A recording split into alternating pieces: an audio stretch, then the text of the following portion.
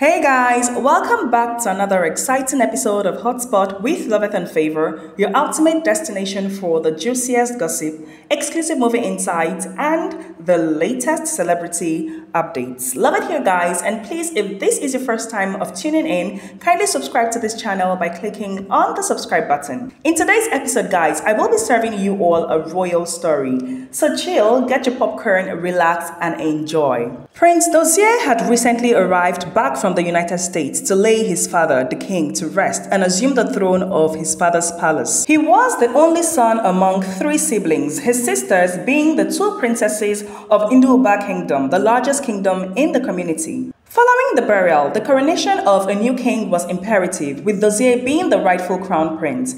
However, a significant obstacle arose. He was unmarried, and a prerequisite for ascension to the throne is marriage. Despite being eloquent and fluent in the local language, Dozier faced the requirement of marrying within the community.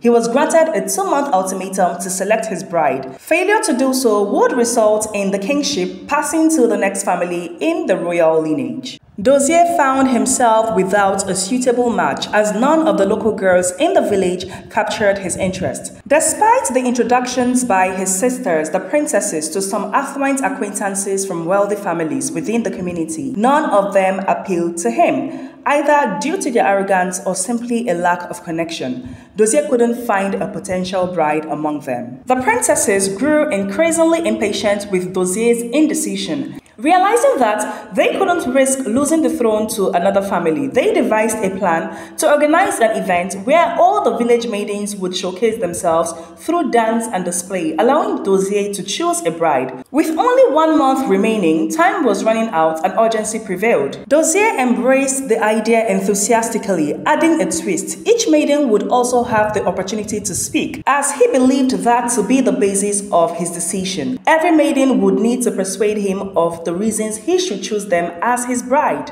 He emphasized that he wouldn't choose a wife solely based on dancing ability or physical beauty. Instead, he sought a wife of substance. The sisters applauded his decision, deeming it brilliant. A date was promptly set, and word of the event quickly spread throughout the village, prompting all the ladies to make preparations for the grand ceremony where Prince Dozier would select his bride. Dozier was regarded as the ideal match by every girl in the village. The following 2 weeks kept the ladies in the village busy as they went shopping for fashion items to enhance their appearance and make them stand out.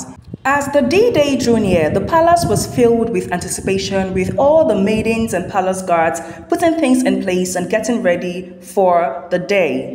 The day drew near and the palace was filled with guests who took to their seats in anticipation. The display commenced with each lady stepping forward to dance and present her case to the prince, explaining why she deserved to be his chosen bride. As each lady approached, the princesses seated on each side of the prince inquired if he was persuaded by each one, to which he shook his head in disapproval. 20 maidens have presented themselves and none has captured your interest. There is only one left. Let's hope she'll be the one, the princesses remarked. The final lady made her presentation, yet the prince remained unimpressed. The princesses grew frustrated. Just as they were about considering concluding the event, a young, stunning, dark-skinned lady approached them to deliver the beaded materials they had commissioned from her mother. She captivated the prince's attention, and as she was about to depart, the prince halted her. "Young lady, may I inquire about your name?" he asked.